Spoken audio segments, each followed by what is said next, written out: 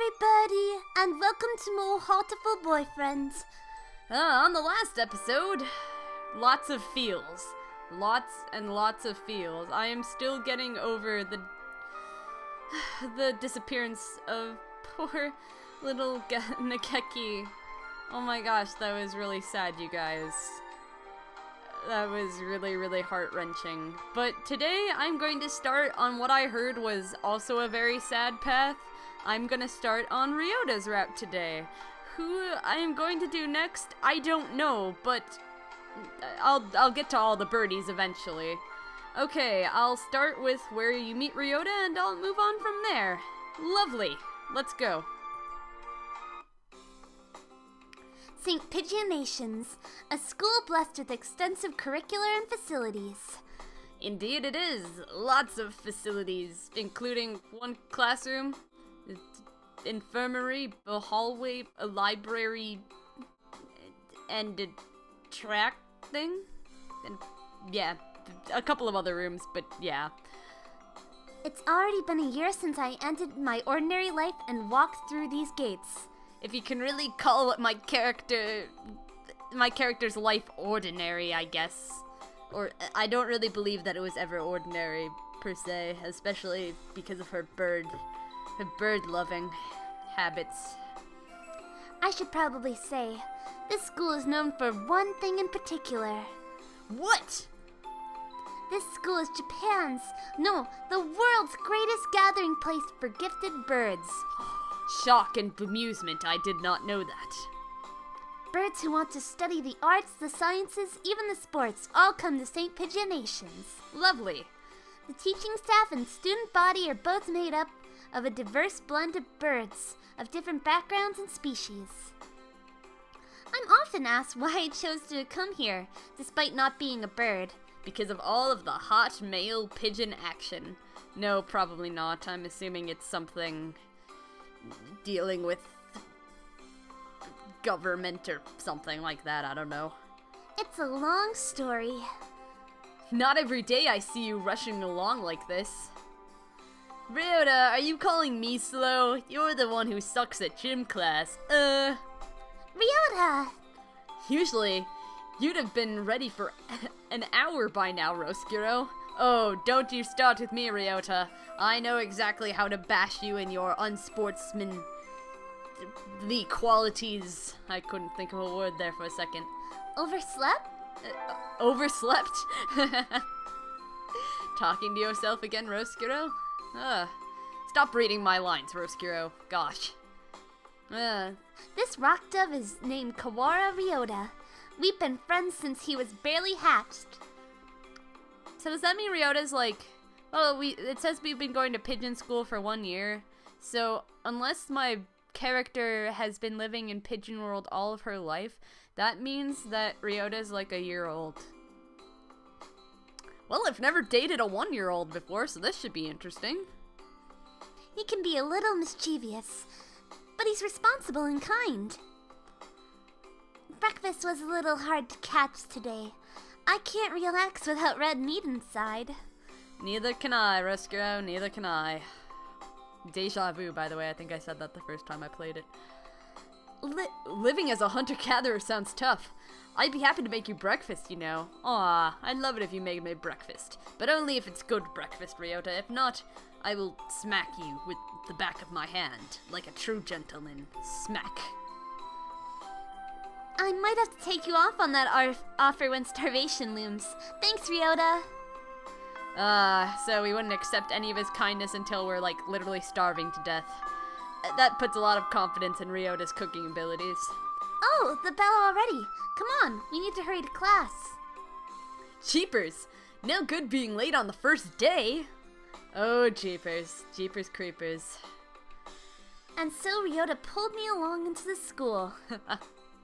I love just imagining the image of this tiny little bird dragging this huge teenage girl into school. Well, not huge, but huge in proportion to him, I guess.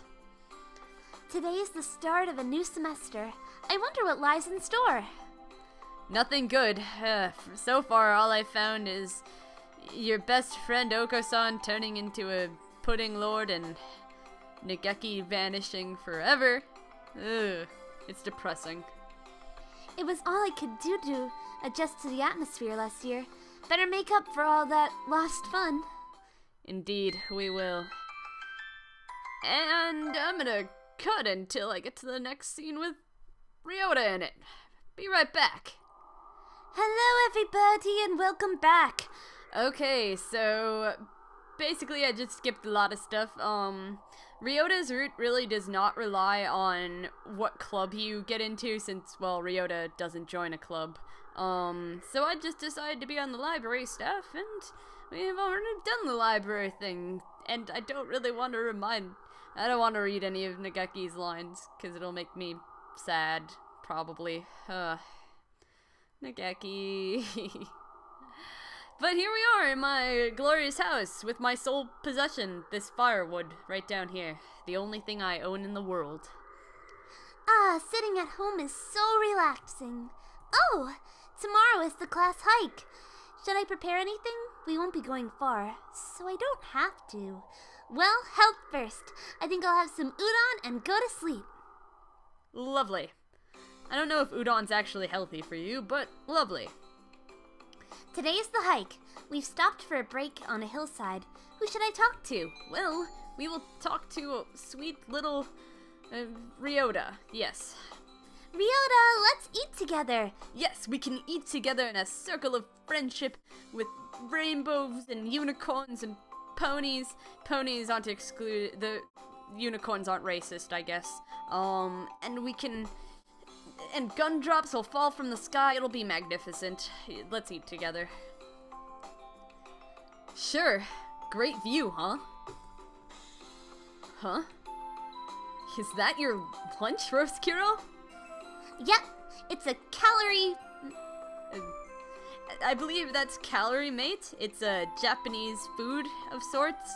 I actually watched somebody on YouTube called Ashins, who is a hilarious person, by the way. Look him up. He reviewed some of those, and he thought they were disgusting. But then again, he probably had some stale ones, so who knows? It might be good. Who can really say? I've never tried one. That's a pretty sad thing to bring on a picnic. No, it's not. A great man once said, it's the ambrosia of the gods! Oh, I guess Okosan must eat a lot of it. He is Lord Pooty, after all. Jeez, if you eat like that, you'll be dead on the roadside by the time we head back. Oh, Ryouta, I've already died several times by the roadside, and I was perfectly fine. Here, I'll share mine. Oh, thank you, Ryouta. I'll eat all of it. Mwahahaha. I don't believe in sharing. Really? Wow, thanks, Ryouta! And so I got to eat half of Ryota's lunch. His cooking is so good! We can save the calorie mate in case of a survival situation. Yes, we can save the crappy candy bar in case we're about to be... dead. Yes, in case of death. Lovely. Lovely me. Ryota's doing the three-legged race, Okosan's running the marathon, and Sakuya's a cheerleader. Yuya might be running the first aid tent. What should I do? I'll have to think about it. Well, I don't have to think one bit to me because we're gonna go run that freaking three-legged race even though it'll probably end horribly because we'll probably just end up dragging poor Ryouta all over the ground and getting him all bloodied up, and it won't be fun at all. Not for Ryouta, at least. Today's the sports festival. I never did make up my mind. What should I do? Go to the... Victory or calorie, and so I choose the three-legged race. Oh, are you joining us? Want to run together? I haven't found a partner yet. Yes, we can be partners, and we can run off into the sunset together. And yes, I was gonna say something to the allotment of we can have weird pigeon human babies or something like that. Whoa, what did I do? What did I do? What did I do? What did I do? Did I just... Be right back. Stupid freaking keyboard always messing me up. We shall go to the three-legged race again. Oh, you joining? Yeah, I'm joining you. Let's run together in a field of friendship and have babies and whatnot. Okay. Get set, go! Ryota's running for both of us. Wow, Ryota's the one doing the running. That's Pairing up a bird and a primate might have been a bad idea. probably. We somehow came in second anyway, though. We have brought honor to our class. Yes, we have brought honor to them all. And Mulan references of the like. Indeed. Ah, another exam failed. Thank you, laziness. You always pull through for us. Today is a good day. I feel like I'm shining. I wonder what I should do during break. Go to the... Let's go to that freaking cafeteria so we can stop that freaking Okosan from freaking out all over the place and, yeah, go save our little Ryouta. I think I'll eat at the cafeteria today. Ah, the cafeteria and its giant chairs that no pigeon could possibly sit in. Lovely. Excuse me, 1 half-dead fried rice, please. Yay, rice with dead things. Delicious. Yum, my favorite. Coo! No, this is wrong. A fake. A vicious lie. A familiar voice indeed. Coo! This is not pudding. I know, you said... So come on, let's eat outside. We can't horse around in here. Okosan can horse around whenever he wants. He's the Lord of Pudding, and he has a white steed of brilliance that he rides around, at least according to Okosan. Indeed. What's going on? Not that I can't tell by looking. San saw the pudding here and went nuts. Well, no offense, Ryouta, but he does this every day. Just saying. He's always whining about the pudding. It's not perfect pudding, Ryouta. It's fake. I stopped him from going on a rampage, but ow! Cut it out, Okosan! He's on a rampage. Coo! Release me at once! My rage voltage is rising!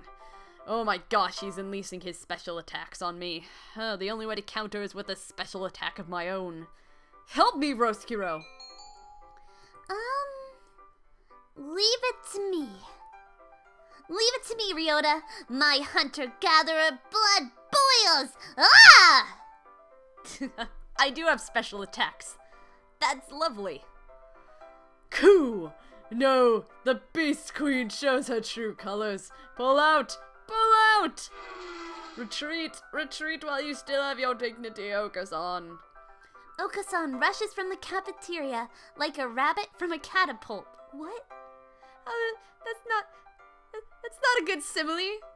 Do birds commonly put rabbits in catapults and toss them? Okay. I think we've been reading one too many of those Suicide Bunny comics, but whatevs, Roscuro. Ugh, safe at last. Thanks, Roscuro. No problem.